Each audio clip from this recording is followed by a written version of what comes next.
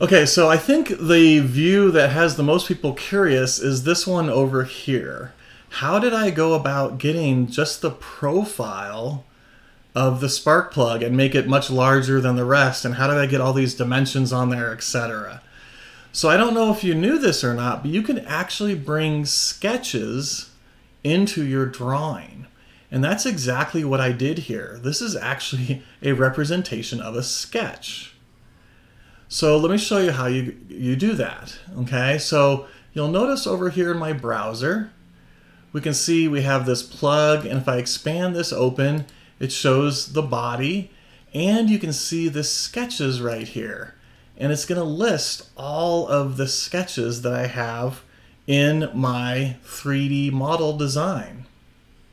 Okay. What I'm going to do is basically create another base view. So I'm just going to go ahead and click on base view.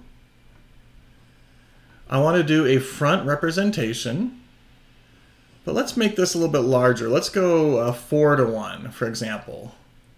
Okay. And then I'm going to go ahead and place that view.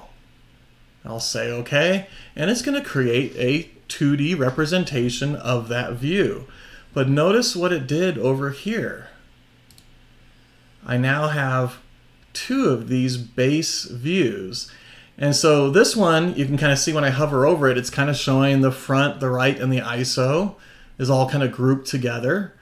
But this one's kind of a separate one because we created it as a separate base view. Now what's cool about this, I can expand this guy open.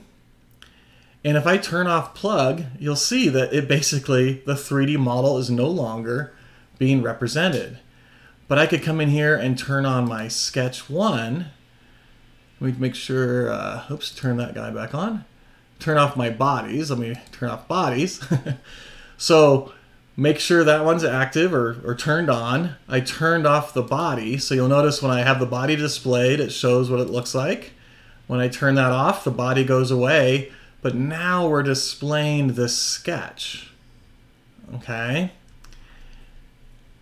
Now, because it's a sketch, it's represented with these dashed lines, and you can't change that to be solid lines. They're going to always be dashed, but that's okay for what we're doing here.